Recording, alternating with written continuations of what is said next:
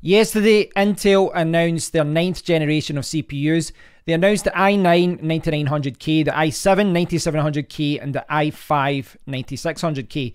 Now, they're touting the i9 9900K as the world's best gaming processor. And if you scroll down here, where is it? Okay, so here's the table about it. At the top here, you've got the 9900K. The base clock is 3.6. It goes up to 5 gigahertz. It's got 8 cores and 16 threads.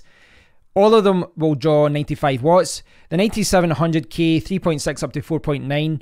Interestingly, it doesn't have hyper-threading. It's got 8 cores and 8 threads. And then you've got the i5 9600K, 3.7 up to 4.6. 6 cores, 6 threads, 95 watts again. And then you've got the price here, $488, $374, $262. And of course, in the UK, they're charging more. Now, I've saw that there's pre-sale already in the USA, and I saw that the 9900K is being released there at $529.99. So I'm not sure if you'll see it cheaper than that. I'm not sure. CPU prices can be a little bit funny upon release, and they go a little bit higher and things like that.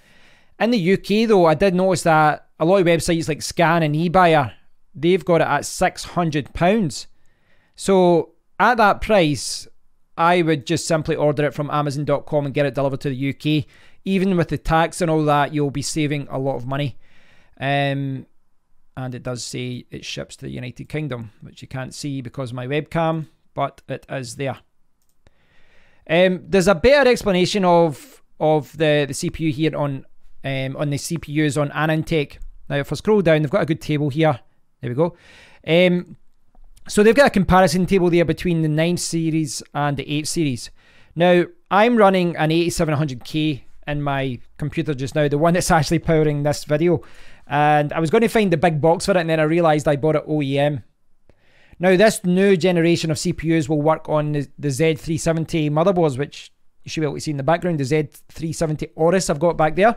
It won't work on a motherboard like that. You know, I've got two Z270s there. It won't work with those motherboards. You'll need the, is it Coffee Lake they call it? So they need that generation.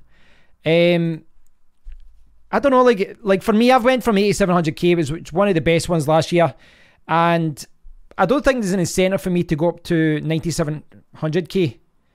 Now, they are kind of very similar prices, and you'll probably see a lot more bargains with 8700K with the new generation coming out. There's going to be certain applications and certain situations where the 9700K is better with the 8 cores, but there might be certain situations with, you know, with the 12 threads that the 8700K is better. That's my understanding of it anyway. The 9900K looks like an absolute beast, but I don't know. I really can't justify upgrading to the 9900K. It looks like a fantastic CPU, but for me, it is a jump. It is a jump, obviously. It is a jump in performance, but I don't see the point of me selling my 8700K to buy this. I'll probably wait for the next generation before I even consider anything. But, excuse me, this certainly looks like a really impressive CPU list. The 9900K especially looks like a fantastic CPU. They're touting it as the world's best gaming processor, and no doubt a lot of people will be buying it for that.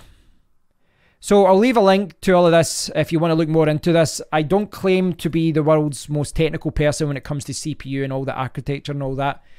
The reason I went with the 8700K last year is because it was one of the best, but it was also an all-rounder, you know, for video editing and streaming and all that.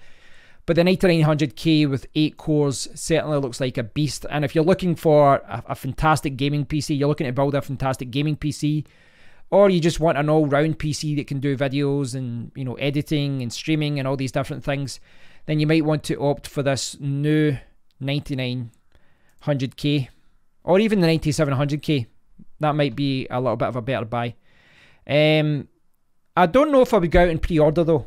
I don't know if I would wait. I don't know if I would pre-order. I would maybe wait to see what the prices are like and what offers are out there once it's actually out and once it's actually been released. So I would wait.